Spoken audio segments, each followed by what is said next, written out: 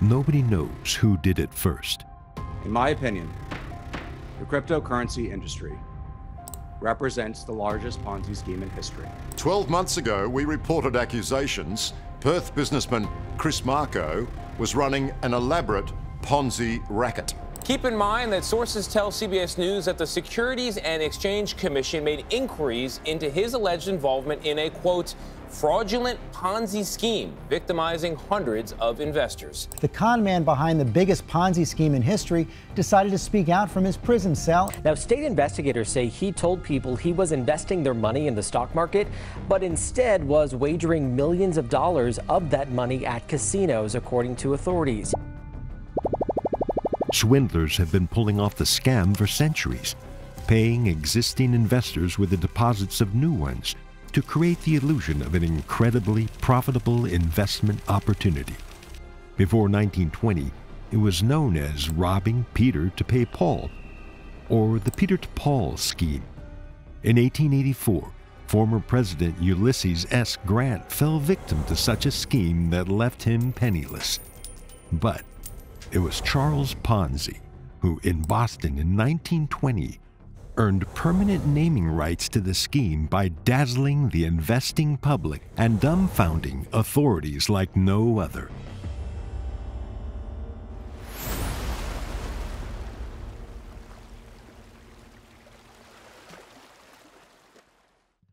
Charles Ponzi was born Carlo Pietro Giovanni Guglielmo Tempaldo Ponzi on March 3, 1882, in the town of Lugo in northern Italy. His parents, Oreste and Imelda Ponzi, were part of a wealthy Italian family that had become borderline poor by the time he was born. His parents sent Carlo to the University of Rome with just enough money to earn a degree, and high hopes he would use it to prosper and restore the family to its erstwhile rank in society. Carlo dashed any such hopes. He loved college, 500 miles from home, but not for the education. There he enjoyed the life of a bon vivant, skipping classes and befriending students from more privileged families. He spent much of his money on fine dining and equally fine clothing, and by picking up more bar tabs than books. As a result, after 4 years, Ponzi was forced to leave with no money and no degree. During his university years, he had heard stories of other Italians who went off to America to find fame and fortune and decided that this was the only course left open for him. He left Italy on November 1903 with $200 in his pocket. He arrived in Boston with $2.50, the balance in the pockets of card sharps who earned their living from unsuspecting immigrants on ships.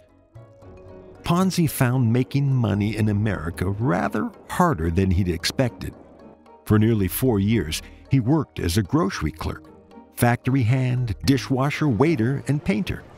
He did repair work, folded laundry, and anything else to keep food in his belly. He took the first name Charles and a variety of surnames other than his own, including Bianchi and Ponce. After moving to several cities, including Pittsburgh, New York, New Haven, and Providence, he ended up in Montreal, Canada. There, a man by the name of Louis Zorossi hired him as a bank clerk after a 5-minute interview.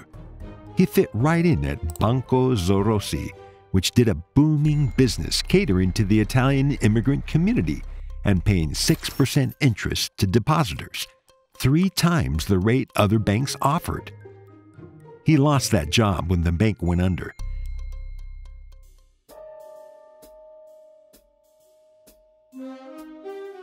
As was often the case with Ponzi, he turned back to crime, which resulted in a 3-year stretch in prison in Quebec for forgery.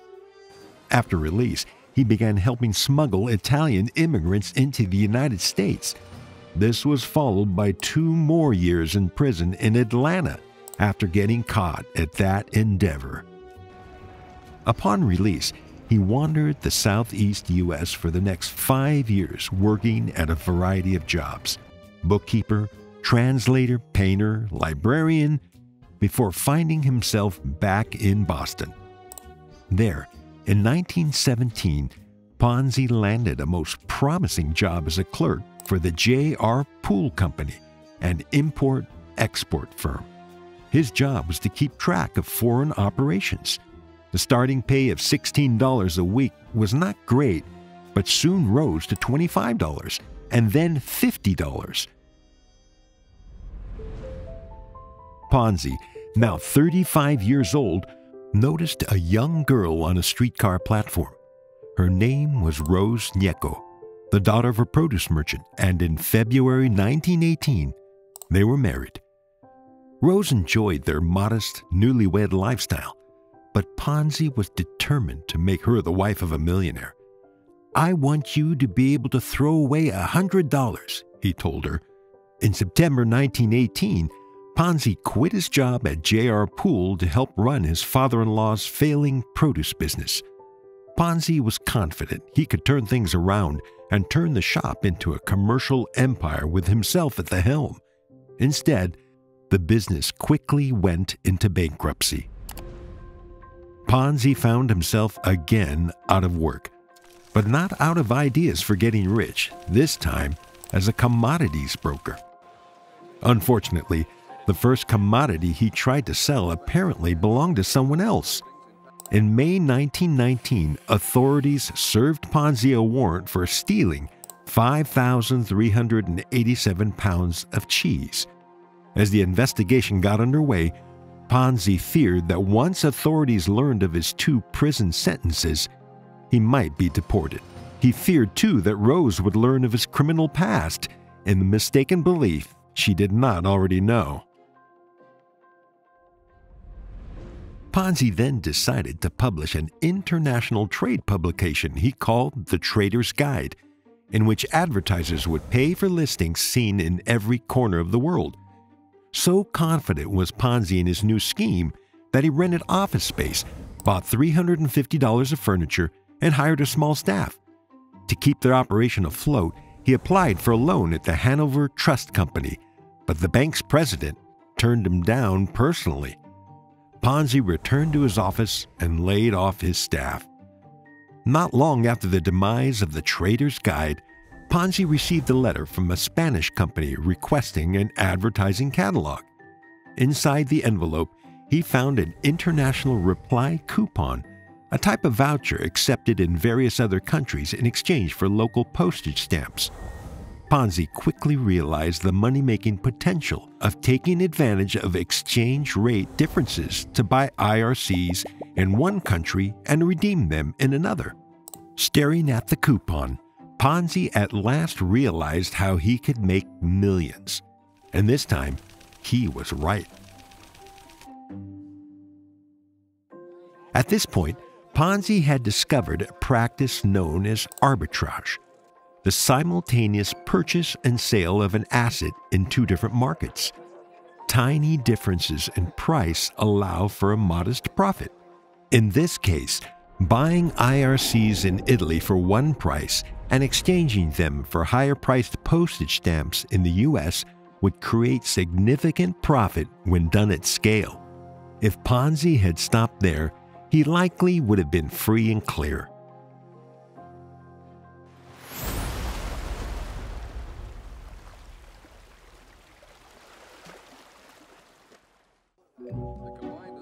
In 1920, Ponzi organized a company called Securities Exchange Company, in which he sold stock advertising 50% interest after 90 days. The funds obtained from investors were supposed to be used to buy IRCs to redeem them in the U.S. Instead, Ponzi used funds obtained from new investors to pay off old investors. By way of explaining why he did this, Ponzi blamed the Universal Postal Union for suspending the sale of IRCs once it learned about his coupon redemption scheme. After attempting to get around the suspension, Ponzi shifted to his rob Peter to pay Paul scheme. For a while, it worked.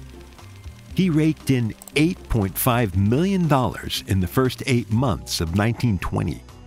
He He kept the scheme going by telling investors he had created an elaborate network of agents buying IRCs for him overseas that he could redeem in the U.S. for a tidy profit.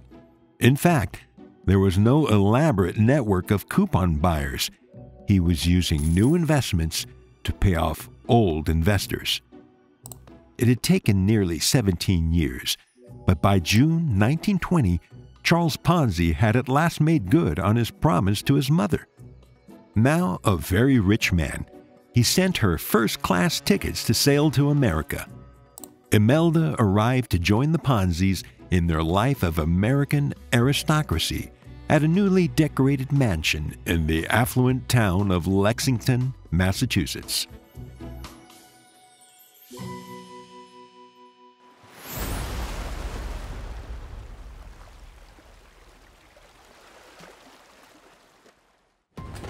In July 1920, the Boston Post ran a flattering front-page feature on Ponzi, pegging his net worth at $8.5 million.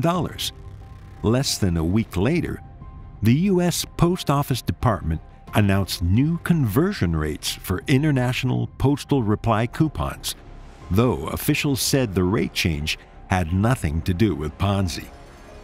Investigations of Ponzi ensued, but made little progress until the Boston Post launched its own investigation, which generated bad press, causing Ponzi to decline to accept new investments.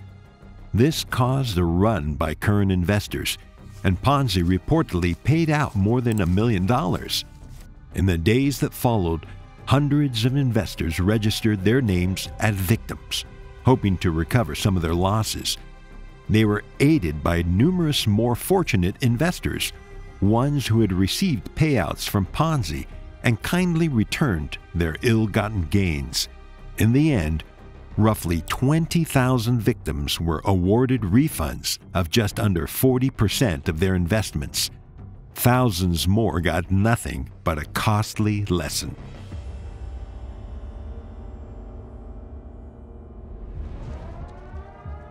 Charles Ponzi was convicted on federal mail fraud charges and sentenced to 5 years of prison. In May 1921, while Ponzi enjoyed the nice view of Cape Cod Bay from the Plymouth County Jail, the Boston Post's publisher, Robert Grozier, won a Pulitzer Prize for his courage and fine sense of newspaper honor in exposing Ponzi. Charles Ponzi's mail fraud sentence was reduced by 1 year for good behavior. Upon his release in 1925, state prosecutors took their turn and secured another conviction and prison sentence of 7 to 9 years. While on bail, awaiting his return to jail and confident he would win an appeal, Ponzi went to Florida and hatched a brand new investment scheme, this time in real estate, and this time offering investors a 200% return in 60 days. Florida officials quickly shut it down and arrested him. He was sentenced to 1 year in prison for violating state securities laws. Out on appeal for this latest charge, Ponzi decided he could not bear the thought of returning to prison, so he disappeared. With a nationwide manhunt underway, he used his fluent Italian and years of experience as a manual laborer to secure a job as a waiter and dishwasher aboard an Italian freighter. Disguised by a mustache and shaved head, he decided to end the manhunt by faking suicide, asking friends to put some of his clothes and a suicide note on a Florida beach. The ship set sail from Tampa, and Charles Ponzi, now using the alias Andrea Luciana, was again a free man. It was a perfect escape. Almost. After revealing his true identity to a shipmate, Ponzi was in time met by authorities in New Orleans who placed him under arrest. Taken back to Massachusetts, Ponzi served 7 years in prison and then, having never obtained U.S. citizenship, was promptly deported.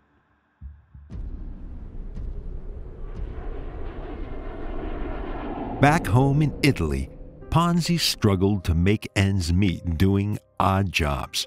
He spent 2 years writing his autobiography, but failed to find an American publisher. He moved to Brazil in 1939 to take a job for the Italian state airline. When that job fizzled, he operated a small rooming house and taught English in Rio de Janeiro, where, following a steep decline in health, he died in 1949 in a charity hospital in Brazil with a net worth of $75. Charles Ponzi was the most flamboyant early practitioner of a scheme where the fraudster creates a plausible investment, gathers investors, then uses the money from older investors to pay off newer ones, while raking in a tidy profit. The Oxford English Dictionary would later cement the term Ponzi scheme into the lexicon with its definition: a form of fraud in which belief in the success of a non-existent enterprise is fostered by the payment of quick returns to the first investors from money invested by later investors. Ponzi's scheme was also not the largest in history. That honor, so far, goes to Bernie Madoff, famously arrested in 2008 for defrauding investors of an estimated $65 billion over the course of 16 years, using the same basic ruse of paying off early investors using proceeds from new ones. And in the time since Madoff's conviction, the U.S. Securities and Exchange Commission has enforced actions against more than 50 similar schemes. And those are just the ones authorities have managed to find.